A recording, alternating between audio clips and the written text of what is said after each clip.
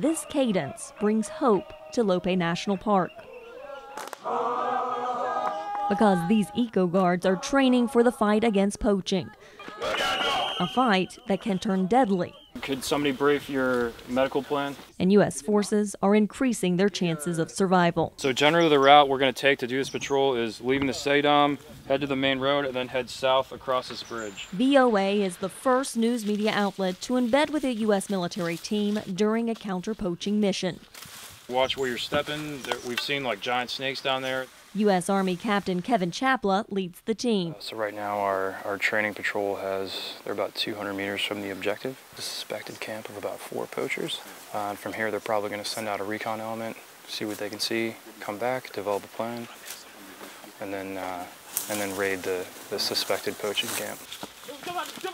Training operations like this one began in Tanzania in 2009, officials say. We not only help them preserve the wildlife, but at the same time we're disrupting criminal organizations and we're helping them develop a better future. And U.S. military efforts started in Gabon last year.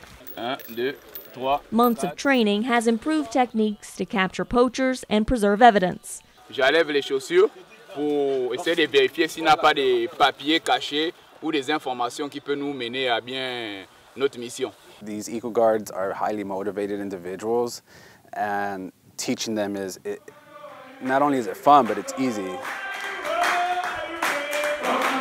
Unlike counter-poaching training from other nations, Chapla says this partnership with Gabon's National Park Agency is geared towards self-sustainment. Now we're producing a core instructor group that can actually teach the force these skills and promulgate it throughout the entire ranks. Really, it's a proof of concept for them being able to instruct their own, so it's pretty big.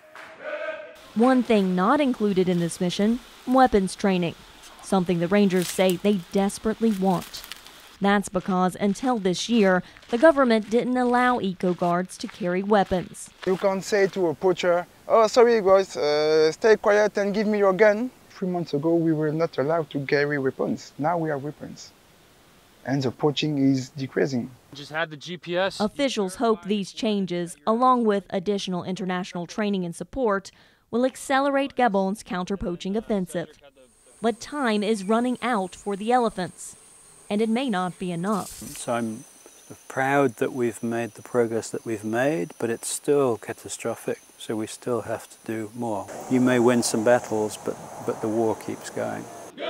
And so the foot soldiers in that war keep marching on, determined to protect the endangered elephants for their country and for the world. Carla Babb, VOA News, Lope, Gabon.